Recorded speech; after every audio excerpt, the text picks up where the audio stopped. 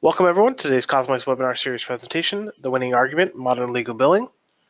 Presenting today, we have Erica Bursler, the Director of Strategic Communication at CosmoLex. Erica has nearly a decade of experience in the legal software industry, catering to the specialized technology needs of small and mid-sized law firms. She has given numerous presentations across the country on legal technology subjects such as law practice technology management, cloud computing, legal billing, and trust accounting compliance. And with that, I will hand the presentation over to Erica. Great, thank you so much. So before diving into today's topic, I do want to give a reminder that this is part one of a three-part series. As mentioned, our first item, which will be covered today, is modern legal billing. Then on the 20th, we have legal specific accounting, and on the 27th is specific to trust accounting. So do be sure to visit us back for those additional sessions. But today, we will be covering billing. So what's our agenda for today's topic? We'll first talk a little bit about, since we are talking about modern billing, what defines a 21st century modern law firm. It's always good to kind of get an idea of where your firm may stand in terms of technology and where the room is to grow. Then understanding the legal billing workflow. We'll take some time just to go through the normal functions of whether it's a monthly or an as-needed billing cycle. And then how modern tools can enhance your practice. So of course, we're going to be talking a lot about leveraging technology and how that can help, especially with billing. There's a lot that technology can help to simplify your billing workflow and also make it a lot more efficient overall. So we will be referencing that. At the very end, I will use CosmoLex for a very short visual just to see what billing would be like in a modern legal practice management tool. And for those who may not be familiar with CosmoLex, we are a cloud-based legal specific practice management software. So with that, let's start with talking about 21st century law firms. Now, currently, this is a typical law firm setup. You likely fall in one of these two categories. Of course, this is not all inclusive, but it's definitely the two biggest.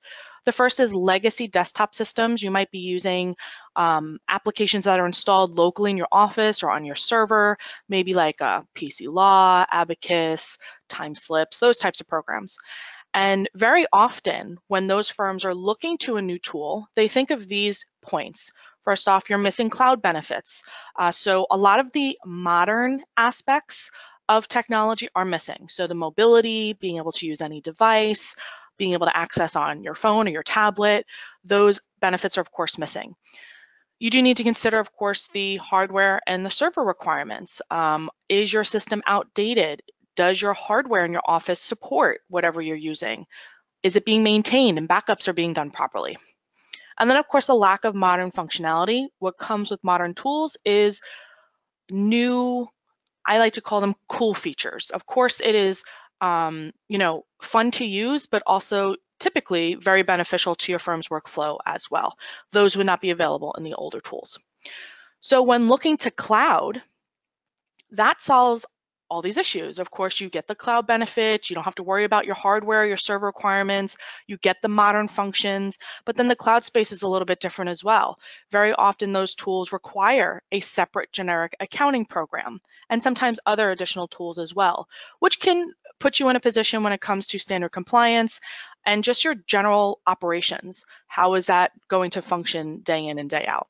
So this is typically where probably most of you are currently residing. And if you're ever considering about modernizing or changing the tools that you use, these may be some things to think about. Now, overall, when we're talking about modern practice management, I don't think I'm talking about anything new. Most of you are probably familiar with the benefits of cloud, but I do like to revisit because everyone's reasons for modernizing their practice may be different, may fall in one of these three categories or for all reasons. So the first is mobility. If you are looking for that any device access, like I said, that both allows anywhere access from home, from your client space, from court, really anywhere, but also any device. There's a lot of law firms that are really becoming more hybrid when it comes to Mac versus PC versus I like to use a tablet or an iPad. I like to use my laptop. So having that flexibility is always a plus. It does help, of course, with the Service you're able to provide your client if you're able to access information on the spot as opposed to having to get back to them. Mobile apps, really everything we do as consumers has an app. You always say there's an app for that. There literally is apps for thousands, if not millions of things, and your business is part of that as well. Why not be able to do your time or expense entries or managing your invoices or your calendar? And we'll talk a little bit about how this will factor into your billing workflow. And don't forget about staffing from anywhere. If you're able to let's say, hire an outside billing clerk or even your bookkeeper that might not work in your office but work from their home or from a different location, you're not restricted any longer when using modern tools. And especially when you're talking about outsourcing some of those activities, which a lot of smaller law firms do, it makes it that much easier. Then you get into modern features. So when you're using modern tools, you're going to get the newer features. The older tools, unless they plan on updating the technology, very often stay where they are. So they're always improving. There is healthy competition in the modern tech space. Even in the legal industry, there's a lot of buzz happening around different features like client portals, which are websites that you can actually link to your client and share information with them. Very helpful with the billing workflow, which we'll talk about in a moment. Online payments, being able to your client to pay an invoice online by credit card, and new integrations. If you're looking for different products to work together, the new tools play nicely with each other, and you don't have to worry about compatibility issues and different technologies. And the last is no IT worries. When you're dealing with server or hardware, of course, you have to worry about backups, how those are being maintained, the software itself. Is it being updated? Is it on the latest version? Is everybody on the same version? You're dealing with servers, ensuring that the actual hardware of the server is up to date and that it's functioning properly. All of those go away when you're dealing with modern cloud applications. So that sometimes is a driver as well. So all depends on how your firm currently functions, what's working, what's not working, as to why you may want to move into more modern tools. Now, I do like to point out when we talk about those three areas before, modern functions, mobility, IT worries, think about your functions as well. For everything that's listed here, your billing, your accounting, your trust accounting, you may be using one tool, 3 tools, or 6 tools.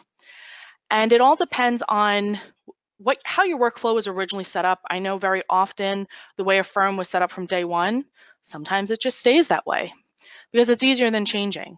But think about these different functions and if whatever workflow you have is efficient, if it's streamlined, are they communicating properly with each other, whether that's through double data entry and integration, certain functions being in the same system. So with this session today, of course, we'll be focusing on legal billing. So we will be discussing that overall workflow and how technology, especially modern tools, can help to really take you to the next level. But always think about it big picture. Billing is one part of your overall law practice. And this webinar series is actually designed to kind of take you through all the different areas.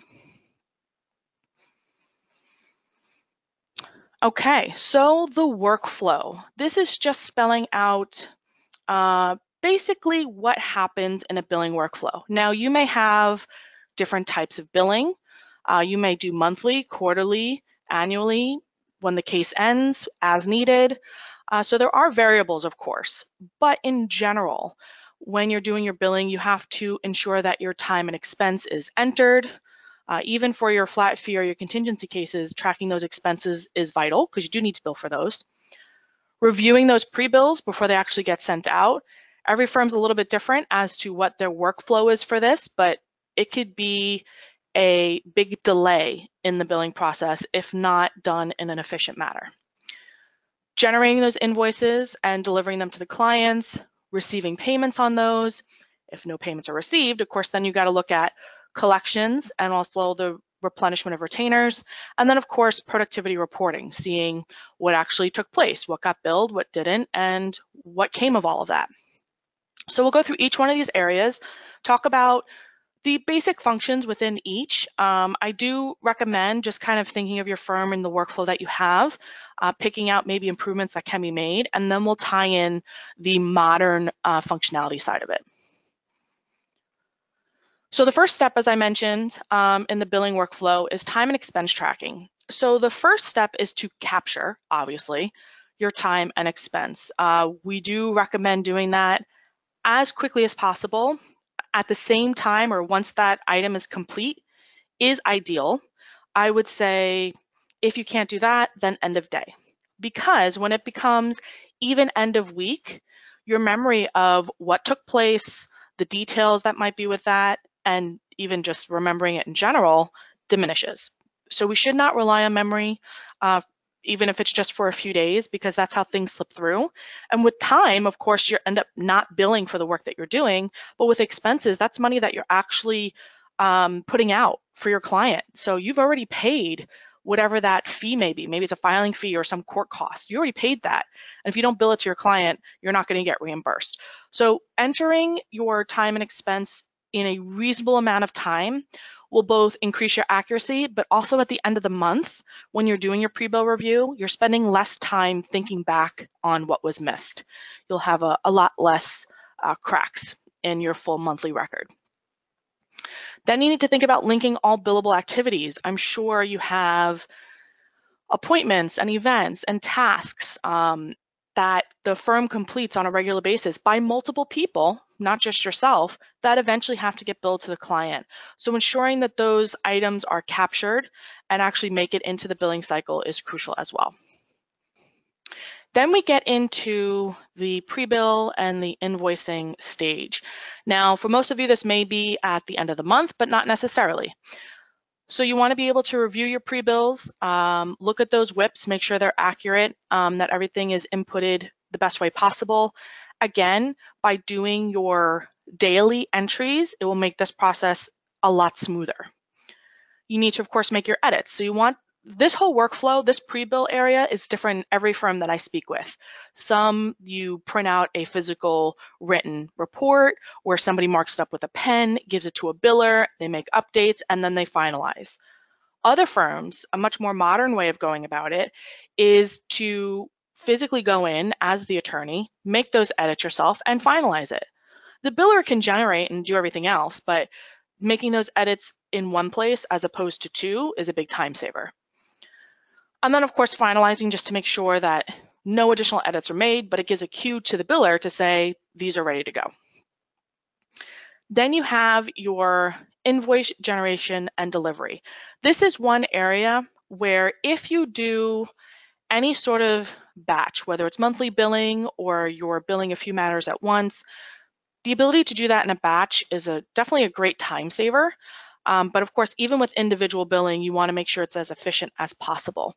So generating those bills, getting them to your client, there are many ways to deliver. We'll talk about some of the modern options, but of course you can print, email, or even share directly with your client.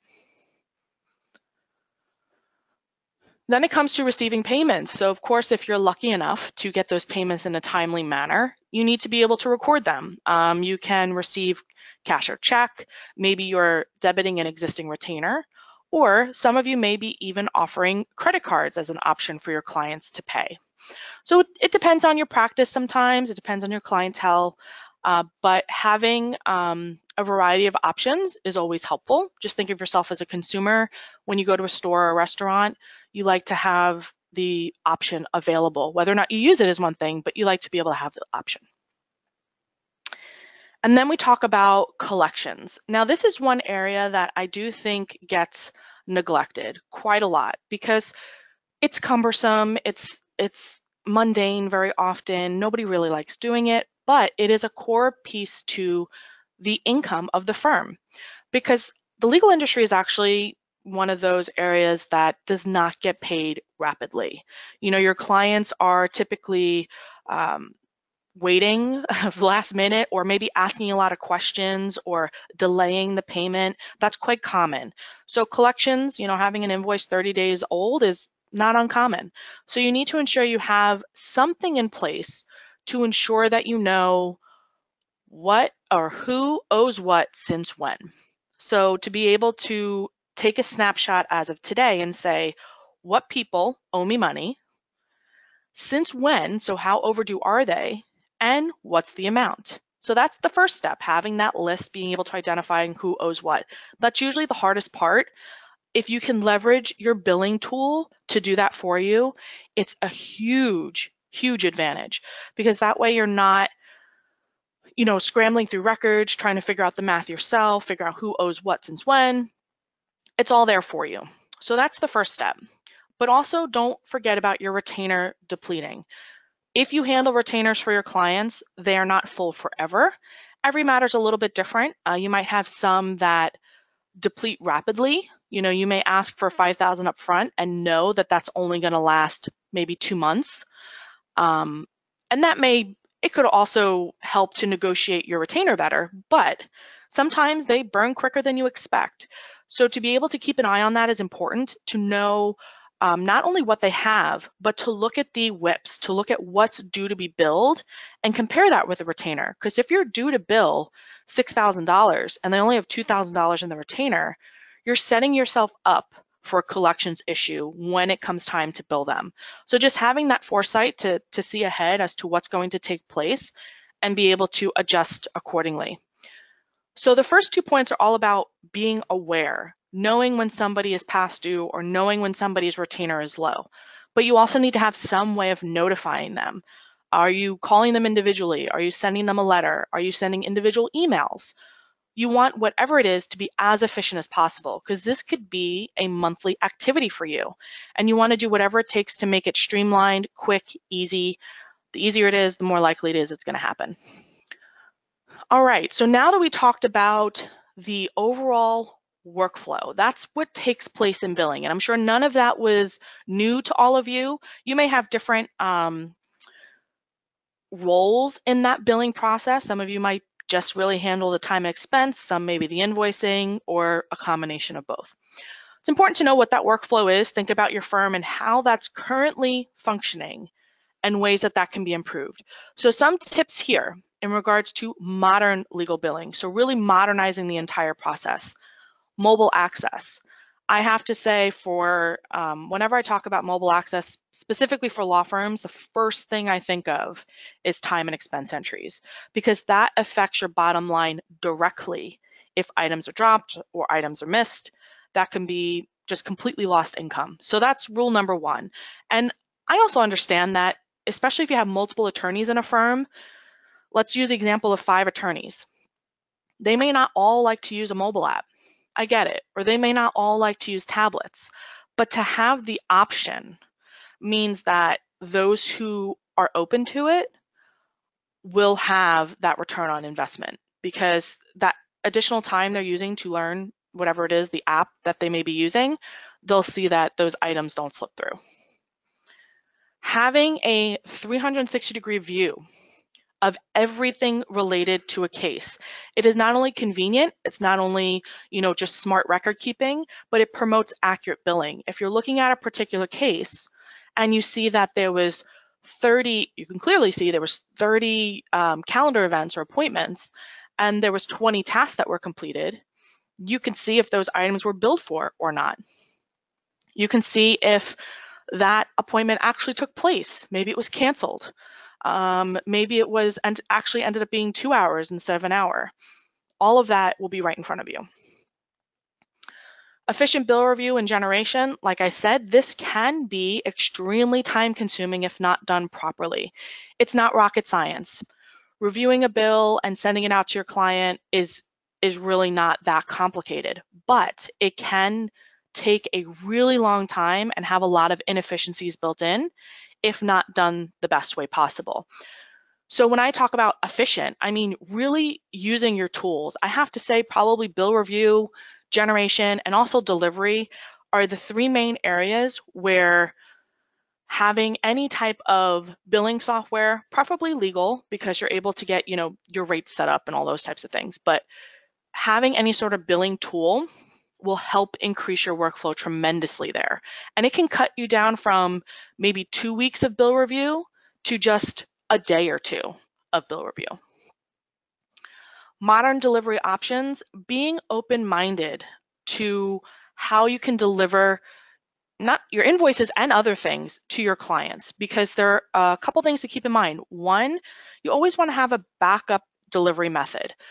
If you print, okay, print an email. If you email, why don't you email and electronically share? It will give you the higher likelihood of immediate delivery to your client, them seeing it that much sooner and hopefully paying you sooner. But also think about security. If you're sharing invoices or even like retainer agreements or anything that's confidential to your client through, let's say, just email and you don't have it encrypted, then that's not secure. It could be accessed by other people. So there are more secure encrypted methods of maybe not so much for invoices, though a lot of people use it, but also for your documents and your agreements. You want to definitely use more encrypted, secure formats. And then with collections and replenishment for retainers, it's all about having that process in place, having some sort of reminder or a way for somebody to see easily each and every month who owes what, and to be able to notify them quickly. Because again, what I always say when it comes to collections is right now, if I do monthly billing, let's say I'm wrapping up my billing for August, I should be doing my collections for July. So every month there is both a billing cycle and a collection cycle, and it should be just like a running machine so that my clients are always being reminded. They know I mean business. I'm not going to just drop it that they haven't paid their invoice, but it's not taking any really additional time for my staff. And then having fully integrated payment options. I have to say that, I mean, obviously check and retainer entries every software really should support that, any legal specific software. But definitely in the cloud space, the legal tools that are available have a lot of great payment options, specifically related around credit cards. So if you're currently receiving credit cards or even considering it, there's a difference between processing your credit card and then making an entry in your billing system versus one that's fully integrated. Because if you have, like for instance at CosmoLex, we integrate with LawPay. So what happens there is your client can either pay by clicking on a link on an email, or they can click on a button on the client portal, they pay online, you get that payment, great. But the integration also inputs the billing entry into CosmoLex. So you have the transaction, which is the invoice payment. Your invoice is being updated in terms of status. And it also makes the income entries because we have a general ledger as well. So that whole workflow gets completed for you, which is not only efficient, it sounds great and convenient, but it also promotes accuracy as well because you're not doing as many entries. So just a few things to think about in terms of modernizing your cycle. Do know that whenever you're looking at a new tool, we always suggest to first identify what is most needed for your firm. The items that I talked about today, some may be more important to others. So you want to think about you, your staff, the type of work that you do, your clients, and decide what really is the best fit. Not all tools are created equal.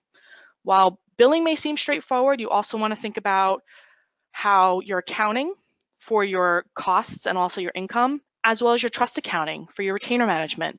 Those are very closely related to your billing. So having a good billing setup is of course the first step, but you also want to ensure that it communicates well from your retainer perspective and from your income and accounting perspective as well. Some tools do offer these functions together, separately, or integrated. All right, so we'll take the next couple of minutes to wrap up today's presentation, but I do want to show you, as I said, a visual of a modern billing software. As I mentioned, CosmoLex is a cloud-based practice management tool. We do contain everything listed here. So in addition to billing, we do have the accounting and the practice management as well.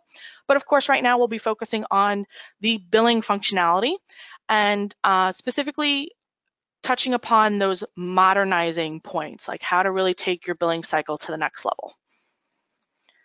So let me switch into the program. And the first thing I want to show you is I am on the matter page. All right, so of course I have all of my matters listed here.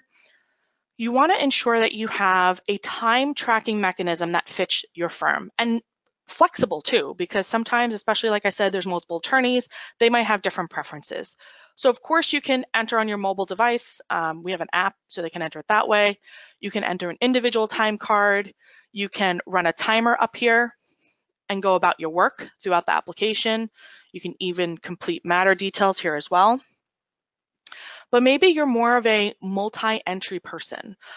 Maybe you like to jump back and forth between timers, or have a timesheet, which is what this is, where you can have 30 or 40 entries that you're working on, and at the end of the day, you're going to go ahead and enter them. This is a great way to manage those, jump back and forth between timers if you need to, and create time cards in bulk all at once. That too is very much modern functionality, being able to leverage your technology to help with your billing. All right, the other thing I do want to talk about is I said that 360-degree view. It does promote accurate billing. I know that when we talk about billing, we don't often think about your calendar, your tasks. I know many law firms that manage all that stuff through, let's say, Outlook or 365, but how do you make sure that those actually get billed? So if I go within a particular file, let's say I have one highlighted right here. Here is my 360-degree view. Everything's in one place. So not only can I see the billing, which is the invoices and time expense, but I can see the email communication. I can see the events that are upcoming. I can see the tasks that either have been or need to be completed. I could see notes, and every item in the system can be marked as billable to ensure that that item actually gets billed for. Now in CosmoLex, we actually have a little bit of a unique function, which is called the money finder. So whenever you have your billing and your practice management together, you want to have a really good understanding as to how those items get captured. In the case of CosmoLex, what happens is you can mark a item as billable, and if you don't make a time entry, once that item is complete or the time has passed, it's going to show up on your dashboard. We actually have a dashboard area right here called the money finder. So these are all entries. I have events, I have tasks, I have notes, which I said were billable, and I never made a time entry for. So this is how you can kind of see the list and ensure that a time card's actually captured, because ideally you want this list to be completely empty. So you can go through and empty this out and ensure everything gets billed. When I talk about efficient bill review and also the generation of your bills, I'm going to go over here to activities. And of course, you want the ability to generate individual invoices, but also do a batch in case you need to. So here, especially if you're doing routine billing, definitely leverage whatever billing tool that you have to really cut down on that time.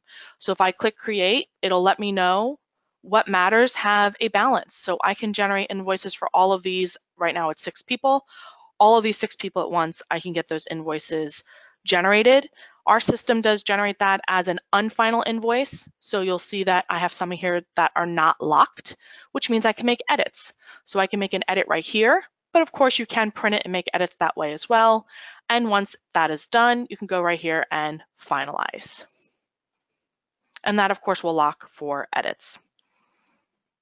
All right, we talked about delivery. So I'm sure emailing is not new to anybody. I do hope that you're utilizing that, even if just as a backup function. But of course you can print, you can email, and it's not just about delivering by email. How are you doing it? Are you sending an individual email per client, or are you using a batch function? So like here, I can select a whole bunch of clients that have invoices, and I can go ahead and click email. I have a template, and that template will populate for each person, and I can send that all right off. So it takes a matter of, maybe a minute or two, as opposed to a couple of hours to get all of those bills out. Another delivery I mentioned was Client Portal. I did pull up the Client Portal just so you get a sense as to what that is for those who may not be familiar. So I have my portal here, and I'm logged in as Jim Collins. So I'm the client. You're seeing what the client sees. So there's a dashboard here. There's an invoice area. There's events and tasks and documents. Whatever I choose to share with this person will display here. But they also have the ability to see here I can download, I can view, and you can also pay your invoices through here as well, as long as you're using that LawPay integration. Click a button, pay online, and again, that gets processed fully through your system. Client portals are typically encrypted. Ours is 256-bit, so the communication going back and forth between you and your client is, of course, secure. So if anything, it gives you a secure location to save all different types of items. In regards to collections, as I said, this is one area, if you're not already, utilize your tools because all the data is here. We know what's been billed, we know what's not paid, we know how long it's been. So here we actually have an invoice reminder function where you can see exactly who owes what since when. And you can still call the person, you can still send a letter, you can use traditional methods, but from an efficiency standpoint, I can still email, I can see exactly what that template says, I can change it and send that email out to however many people are on my overdue list all at once, and they get their invoice, the overdue invoice in this case, attached as a PDF. So just a couple examples of how you can really take billing to the next level. I suggest doing the same thing for your retainers, staying on top of how much a person has in a retainer, or even, let me just give an example here, setting a minimum. You know, what's the lowest the retainer should get for this person? I have $2,000. Knowing what that ground floor is, what's the lowest before you go ahead and seek replenishment. That whole concept is called evergreen retainers. So you want to try to avoid retainer depletion as much as possible because that will just add to your plate of collections. Alrighty, we have a great giveaway for today's webinar, a free PDF download that'll be available in the handout section, or you can visit CosmoLex.com, our legal billing resource center, and download the Avoiding Compliance Issues When Getting Paid. Go ahead and add that to the handout here in a second. Just so everyone knows, this is, as Erica mentioned at the beginning of the webinar, our webinar series. This was part 1, modern legal billing. Part 2 and 3 are listed here. They'll be on the 20th and 27th. You can also see our website for details on those. And lastly, we want to thank everyone for attending today's CosmoLex webinar series presentation. We hope it was helpful for you and your law firm.